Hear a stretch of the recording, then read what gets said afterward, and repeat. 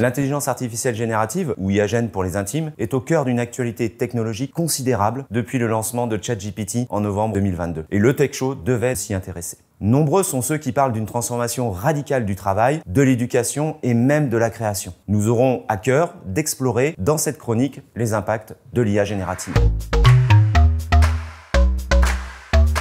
Revenons tout d'abord sur l'intelligence artificielle. Ça fait longtemps qu'on aimerait que les ordinateurs soient intelligents. On en parle même depuis qu'ils existent, dès les années 50. Malgré quelques succès aux échecs, aux jeux de Go, on est loin de pouvoir parler d'intelligence. Cela a permis toutefois de développer l'intelligence artificielle prédictive grâce à l'essor de la data. Les équipes de data science ont entraîné des modèles sur les données de l'entreprise pour faire des prévisions de vente, des recommandations de produits, optimiser leur logistique. Mais parler d'intelligence au sens noble du terme, c'était de vous à moi abusif. Avec l'intelligence artificielle, il y a quelque chose de fondamentalement nouveau. Ce sont les modèles fondations.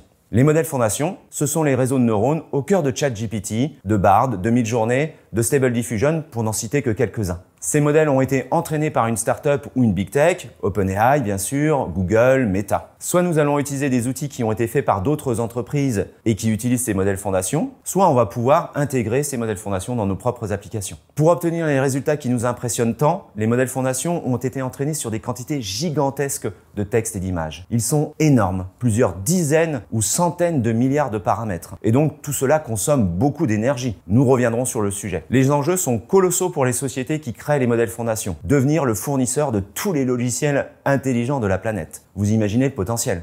Et donc, ce sont les grandes manœuvres entre les startups, les big tech, pour devancer les uns, pour simplement rester dans la course. La technologie est si importante qu'elle pourrait rebrasser les cartes. La compétition entre Microsoft et Google, le rôle de trouble fait de Meta, l'avenir d'OpenAI. Beaucoup s'inquiètent aussi du manque de gouvernance d'une technologie qui pourrait avoir des effets très néfastes sur la société, sur les relations humaines et peut-être aussi sur les conflits armés. Autant d'enjeux passionnants et importants à analyser. La fiabilité des modèles et leurs fameuses hallucinations. Les biais qu'ils héritent des données sur lesquelles ils ont été entraînés et qu'ils propagent dans les applications. Leur coût environnemental que j'ai déjà évoqué. Le génie est sorti de la bouteille et il n'y rentrera pas de sitôt. La suite au prochain épisode.